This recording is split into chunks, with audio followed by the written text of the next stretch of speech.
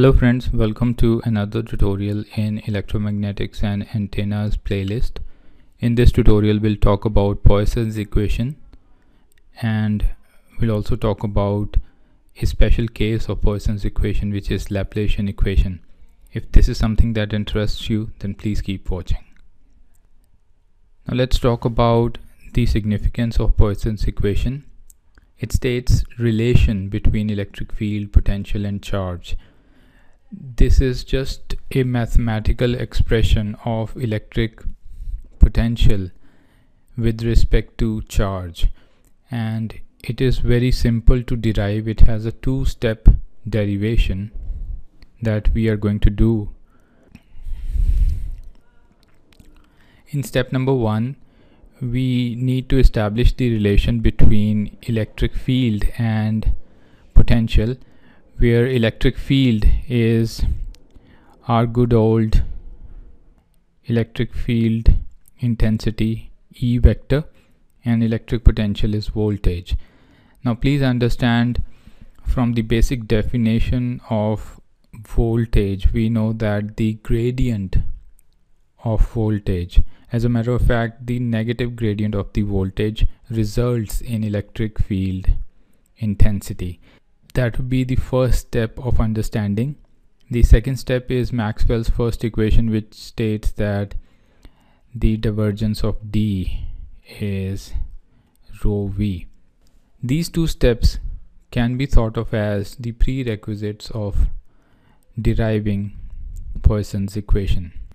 So we already know that the electric field is negative gradient of the potential, so E vector will be given as minus of gradient of V, V being a scalar quantity. It will result in a vector to be produced, which is electric field intensity. And the Maxwell's first equation says that divergence of D is rho v, and substituting D as epsilon naught E, we get divergence of E to be equivalent to rho v upon epsilon naught.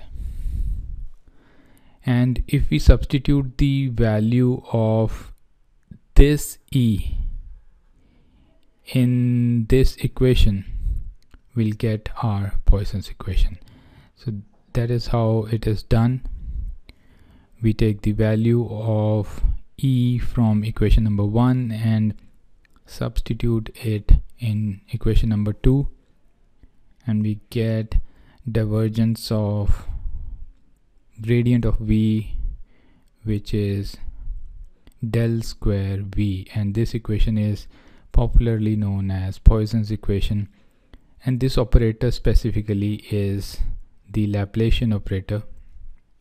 And we already have seen this operator when we did wave equation. In wave equations also we saw Laplacian E to be equivalent to mu naught epsilon naught curly square E by curly T square. So we said at that point that this is Laplacian E also, and this entire equation was a part of special case of Helmholtz equation for free space. So this operator is not new to us, but the format of this operator along with V, so Laplacian of V, which is equivalent to minus rho v upon epsilon naught, is Poisson's equation. So this is Poisson's equation, and it is a mathematical representation or mathematical expression of voltage, potential, and we know that voltage is related to the electric field intensity like this, as stated in equation number 1, and also the voltage is related to the capacitance as Q upon V. So if we are able to mathematically calculate voltage from this operator and this relation, we can also calculate E and C. This equation is a mathematical tool which is useful in calculation of voltages, electric field intensities and capacitors at large.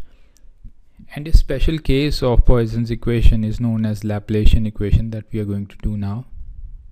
If you look at our Poisson's equation, the special case is when rho v is 0. When do you think that will happen? Rho v is 0 in a volume of free space, because charge cannot exist in free space. So if I say that rho v is 0 for free space, that gives me Laplacian of v to be equivalent to 0, which is Laplace equation. So please understand, Laplace equation is a special case of Poisson's equation where we consider rho v to be equivalent to 0. There can be many cases where rho v can be considered as 0. The calculation becomes a lot easier when we've been given a case where Laplacian equation is needed to be considered. Now another vantage point here that I want to discuss is that we know from an earlier discussion that from Maxwell's first equation, by the way, that divergence of E is 0. So in free space we do not have any volume charge density, so del dot D is 0, which gives me del dot E is 0. And if del dot E is 0, then Laplacian of E will also be 0, or Laplacian of V will also be 0. So the expected result is in sync with the Laplace equation, which is a special case of Poisson's equation. So this is another way of looking at the Laplace equation. Here I'd like to discuss another vantage point. If we take curl of gradient of v, which was our starting point, that will become 0, because curl of a gradient is 0, and which is also expected. We never see E to be curling, and that's the reason why voltage is not a curling vector at all. So this is in sync with the discussion of Poisson's and Laplacian equation. And mathematically we know that this operator is a representative of acceleration. So Laplacian v is going to be curly square v by curly x square, curly square v by curly y square, curly square v by curly z square, which is very easy to calculate. The calculation of this can give us great results in terms of electric field intensity and capacitor if you wish to find those variables also. Well, that's about it for the discussion of and Laplacian equation. This Laplacian equation will also be used in the derivation of the proof of uniqueness theorem. We'll do that in a separate video. And if you liked the content of the video, give it a thumbs up. Consider subscribing to the channel. Share this video to as many people as you can. I'll see you around in the next video. Take care. Bye bye.